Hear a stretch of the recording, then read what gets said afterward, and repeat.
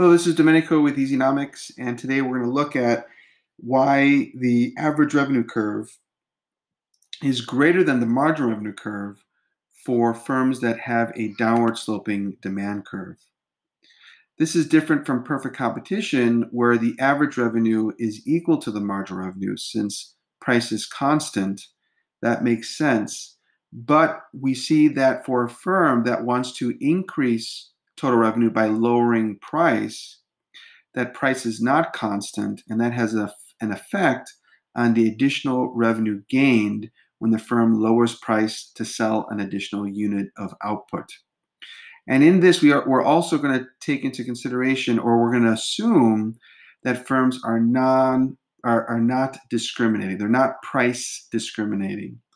And with this assumption of non-price discrimination, it explains why the AR curve is greater than the MR curve. So on the right side of the screen, we have a downward sloping demand curve in blue. Demand is equal to our average revenue, which is equal to price, which we can see here illustrated. We know that total revenue equals price times quantity, and average revenue is total revenue divided by the quantity of output, which is the same as price times quantity of output divided by quantity of output.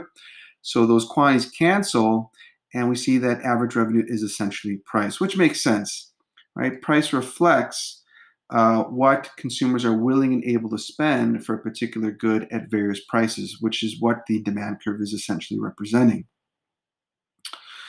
On the left side of the screen, we're going to make a few calculations.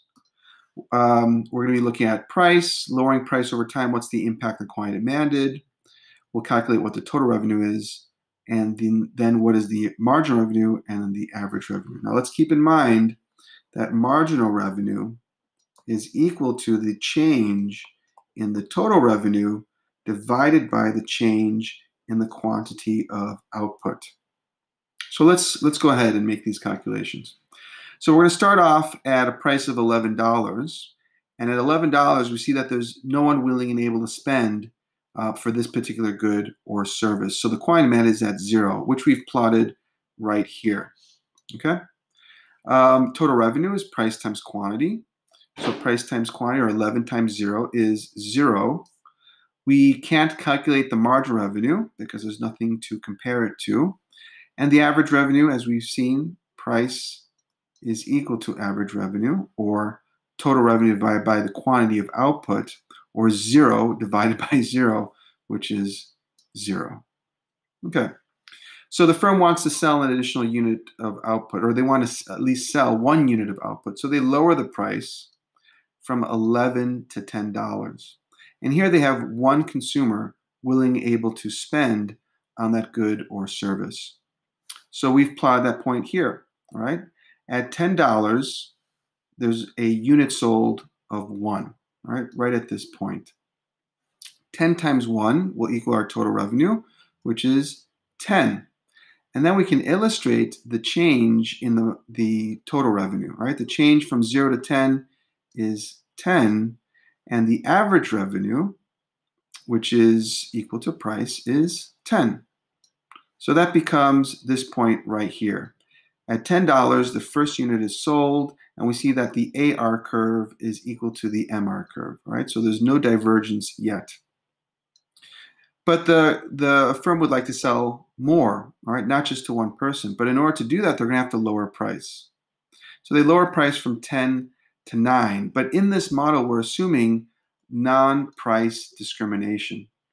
The firm can't charge one person $10 and another person $9 because the person who paid 10 would complain, why are they paying an additional dollar?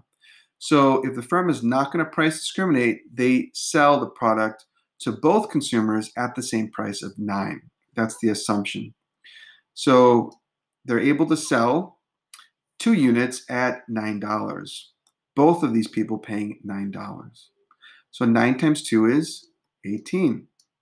And then we see that the marginal revenue, or the change from total revenue from $10 to $9, is $8. And the average revenue, again, is $9, or the total revenue of 18 divided by the quantity of outputs, 18 divided by 2 is 9. Now let's take a look. All right, we see that at $9, all right, 2 units are sold, which is plotted on our demand curve, but the marginal revenue at 2 units is 8. All right, so at $2, here is 8. So the marginal revenue curve is beginning to become less than the average revenue. All right, due to this non-price discrimination, we have lowered the price for all consumers. And so the firm is losing the opportunity to charge one person $10 and another person $9. And the marginal revenue begins to diverge as a result. Let's keep going.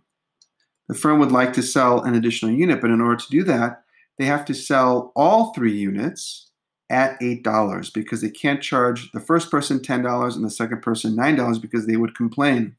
So we're going to assume that all 3 consumers are only paying $8. 8 times 3 is 24. And the average revenue is total revenue divided by the quantity of output, or 24 divided by 3, which is 8. What's the change? The change is the difference between 18 and 24 is 6. So when we look at that third unit, the marginal revenue is now $6. It is beginning to diverge. All right, and we can illustrate that divergence by drawing in the line. All right, it's beginning to diverge. Then we we'll continue. The firm would like to sell an additional unit, but they can't price discriminate. They can't charge the first person 10, the second person 9, and the third person 8. They have to charge all 4 consumers $7. So the price is dropped again. Now it's 7 times 4, which is 28. And average revenue is total revenue divided by the quantity of output, 28 divided by 4, which is 7. Okay. What is the change? Let's use a different color here. Between 24 and 28, what's the difference? It is 4.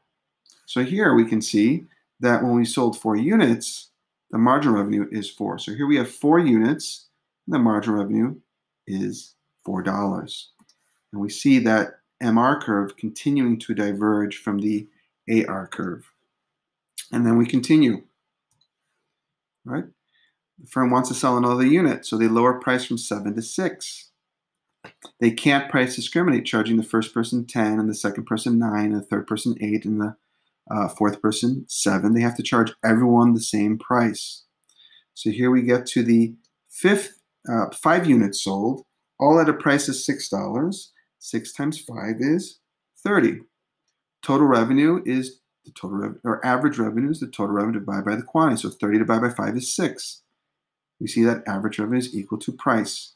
And then we take a look, what is the difference between 28 and 30? It is 2. So at the quantity demanded of 5, the marginal revenue is 2, which we see plotted here. At 5 units, the marginal revenue is at $2. And we see that marginal revenue curve continuing to diverge. We keep going. The firm wants to sell an additional unit, but they're going to have to drop price for all consumers. Here is $5, 6 people willing to spend $5 on that good or service. 5 times 6 is 30. What is the difference between 30 and 30? It's nothing. There's no change there. And the average revenue is total revenue divided by the quantity of 30 divided by 6, which is 5. So when we get to the 6th unit sold, we see that the MR curve has hit 0, which is at this point here. Okay, it's hit 0. Now, we've looked at a previous video. When MR hits 0, this is an important point to highlight, and we've discussed this in other videos, and I'll just draw a line straight through that point. When MR hits 0, this is where total revenue is at maximum. We have another video illustrating total revenue as a parabola, and it would be maximized where MR is hitting 0 because the marginal revenue curve is the derivative of the total revenue function. And it also highlights that on our demand curve right here, this is where the price elasticity of demand is equal to 1. Above this point on the demand curve, this is where PED is elastic or greater than 1, and then below this point, this is where PED is inelastic or less than 1. So that's important to recognize that when MR hits 0, that's where the demand curve is unit elastic, and then the part beyond, or the upper part of the demand curve, is the elastic portion, and the lower part is the inelastic portion. And it also highlights where the total revenue function is at maximum. So revenue maximization would be achieved at that 6th unit of output. Okay? Let's keep going. So the firm wants to sell an additional unit. They drop price from 5 to 4. And here they have 7 people willing to pay. 4 times 7 is 28. And then we see what is the change. It's now -2. And we know that average revenue is the same as price. So I'll just go ahead and write that down here. And here we see that the marginal revenue curve is going into negative territory. So at that 7th unit of output, it's at -2, which I can now illustrate here. Okay, and it just keeps going down. And I can now label this as the marginal revenue curve. And just to fill out the rest of the information, here we can have $3. We'll assume that 8 people are willing to consume. 3 times 8 is 24. The difference between 28 and 24 is -4. Average revenue is the same as price, so that's $3.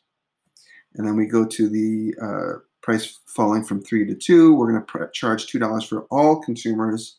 Assuming that there's 9 consumers, 2 times 9 is 18.